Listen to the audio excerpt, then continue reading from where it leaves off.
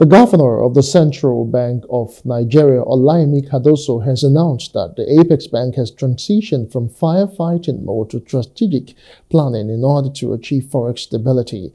Now, this shift comes after 6 months of grappling with economic challenges such as inflation and volatility in the foreign exchange market. Cardoso made the statement during a joint press briefing with the Minister of Finance and Coordinating Minister of the Economy at the IMF World Bank Spring meetings in Washington, D.C. He emphasized that the focus of the CBN is not on improving the ease of doing business in Nigeria, aiming to foster an efficient and transparent market system that will benefit small businesses and households.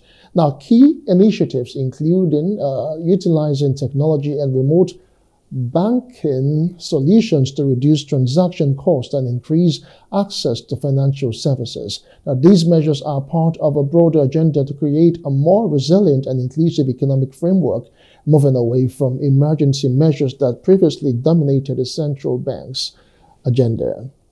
Now, today on the program, we will delve into the most recent updates regarding the country's forex regulations, specifically highlighting the reforms implemented by the CBN. Welcome to Business Insight and Plus TV Africa. I am Justin Nakadonye.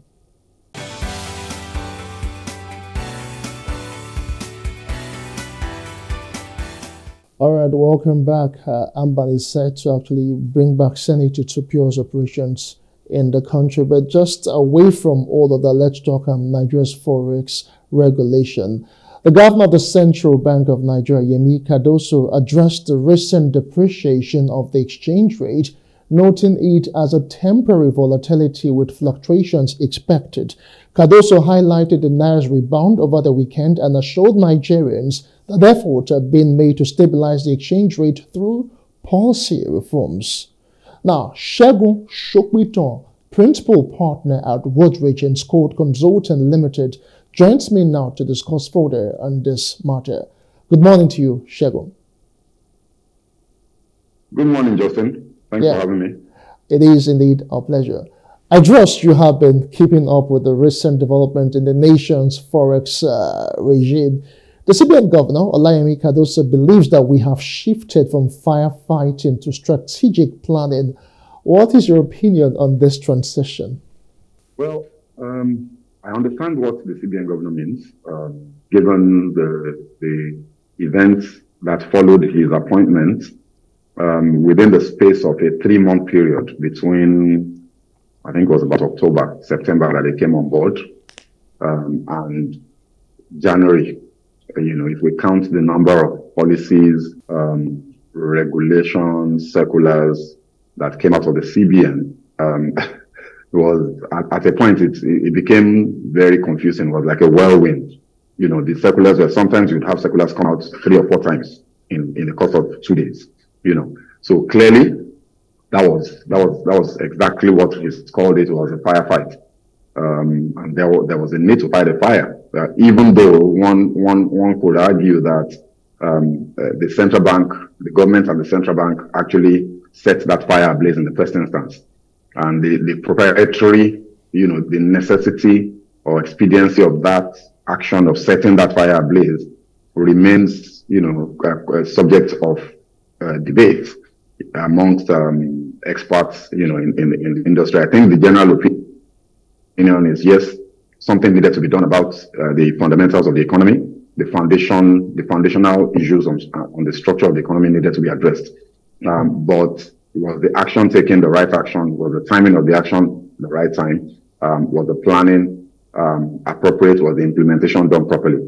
You know, all of those things, in my opinion, led to the crisis we found ourselves in towards the end of last year, the early parts of this year, that then resulted in the need to fight a fire.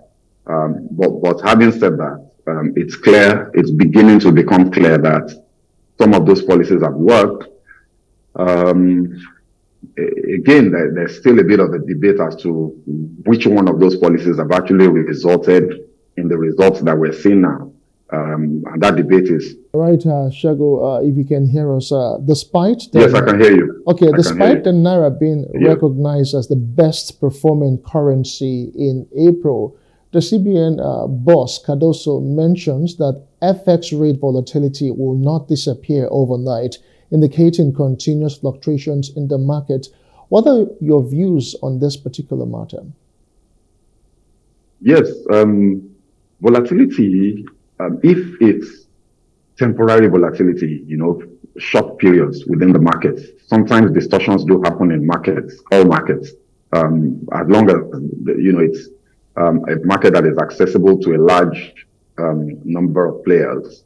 You will have periods when things may just go a bit volatile, depending on the activities of players in that market. What you don't want to see is volatility that extends for long periods of time. So if you have a 2-day period where rates just move up or move down, maybe because there's some big transaction that came up or there's some big news, that came out, and all of that, whether you're talking of stock markets or foreign exchange markets, commodities markets, news moves the markets, big transactions move the markets. So volatility, that occurs maybe over a 2-day period, it's not unusual.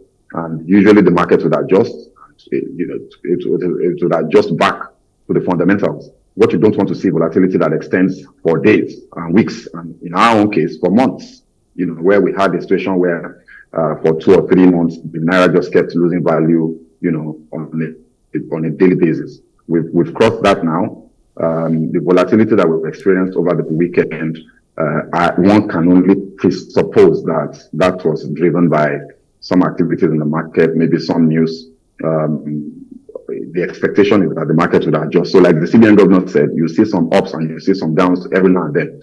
What you want to see is a pattern and a trend over an extended period. So if we look at what the Naira has done in the last 2 weeks, for example, say from April, the beginning of April till date, 3 weeks, what's the trend? Are we gaining or are we or losing value? So I think that's the important thing. So we'll observe what the market is doing in the course of this week, and that will determine whether what is going on is something fundamental or it's just a natural, simple market movements.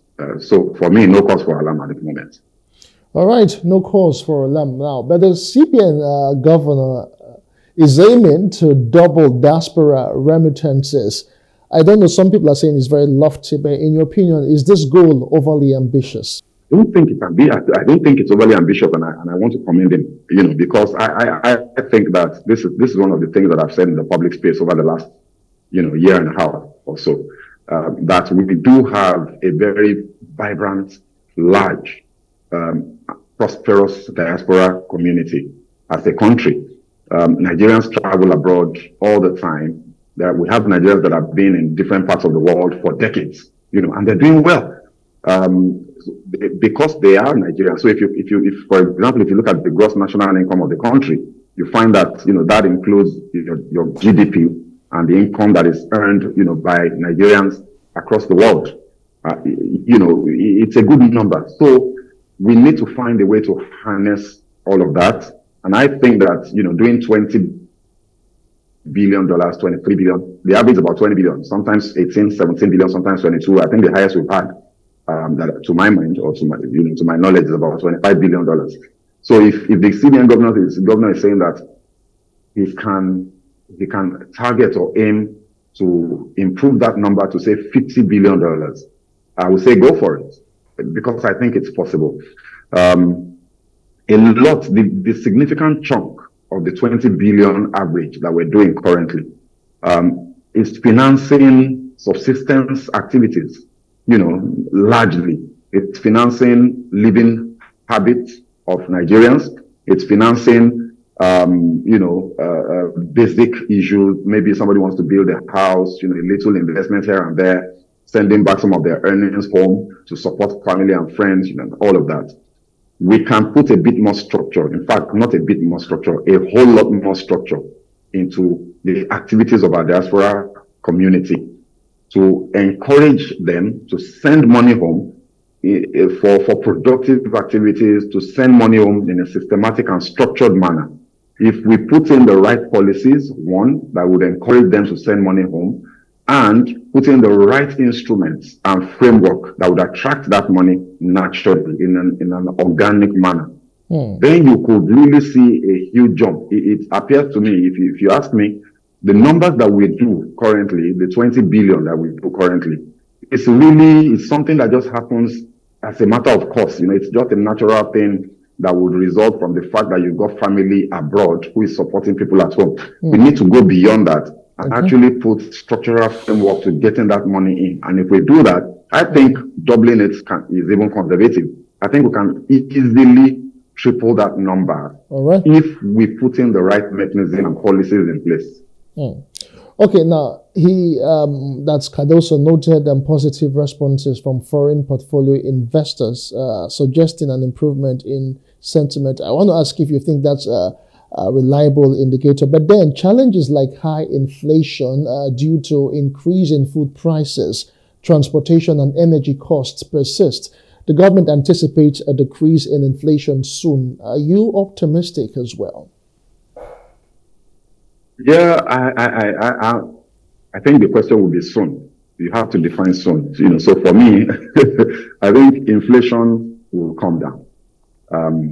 It's a cyclical thing actually.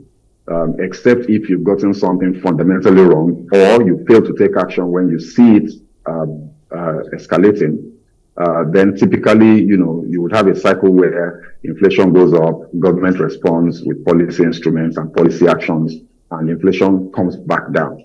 So I would expect that given all of the interventions of the central bank in particular, with regard to the monetary policy rates, hiking, over the last two MPC meetings, inflation will temper to a certain extent.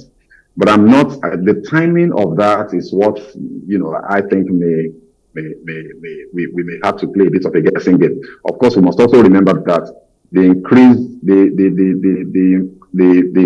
in the value of the naira would also have a mitigating effect on inflation. You would see inflation come down because, of course, as we all know, Nigeria does depend on a lot of imported items, in our day-to-day activities. So if the naira is improving in value, the cost of goods and services will go down, which will affect, the abatement of inflation. So if you look at the monetary policy rate, which by the way also has an impact in improving the value of the naira, because that would attract foreign inflows, especially foreign portfolio inflows, into the country, which would improve liquidity and help improve the value of the naira. So if you put that together, inflation will come down. But the timing of that, I'm not so confident that we can say soon. I will define soon as maybe a month or 2 months. I think that before you begin to see inflation reverse, begin to come down year on year, we'll probably be talking towards the end of the year. Now we're doing 33.2%, I believe. Yeah. Before you see that come back down to 30. Then below the 30, percent benchmark, we'll probably be talking end of the year. Okay, as we round off now, let's just sum everything up together. Now, criticism has been directed at the CBN for its Forex market management, while with some arguing that successful Forex management should lead to economic stability and prosperity. But my question right now would be, sometime last year, analysts had said that the naira will be changing for the dollar at about 800 or thereabout. But where do you see the naira playing in the next 6 months? If you ask me for an educated guess, based on the things that are driving the recovery of the naira in the market, I would say by the end of the year, we should be trending around 900. My belief actually is that the central bank and the finance team of the government, believe that, especially when you listen to some of the advisors, who are now part of the economic team, the larger economic advisory committee for the president, the sentiment amongst the people on those committees are that the appropriate value, the true value of the naira is around 800 to 900 naira to the dollar. If you use the purchasing power parity index, that's what you'll get. You'll get the value of the naira trending around 800 naira to 900 naira. So what I suspect will happen is, as soon as the naira stabilizes around that, and I believe that the naira will drop below the 1,000 naira to the dollar threshold in the next month or two. And once we hit 850 to 900, the central bank is going to begin to then play a balancing act to keep it around there. I believe that is the objective. So we should be seeing the Naira trend around 850, 900 by the end of this year, and probably stay there until the fundamentals of the economy can support further improvements, in the value, until we can improve our export base, improve our foreign exchange earning capacity, even in the areas of remittances and, investments, foreign direct and foreign portfolio investments, and all of that put together. All right, we must say a very big thank you to you, Segun, for all of these useful insights that you always bring on the program. Segun Shobiton is the principal consultant, Woodward and Scott Consultant Limited. Many thanks for being a part of the show. Thanks for having me. Always a pleasure. All right. And with that, we conclude today's show. I am Justin Academia. I sincerely appreciate your presence throughout. Many thanks for being here.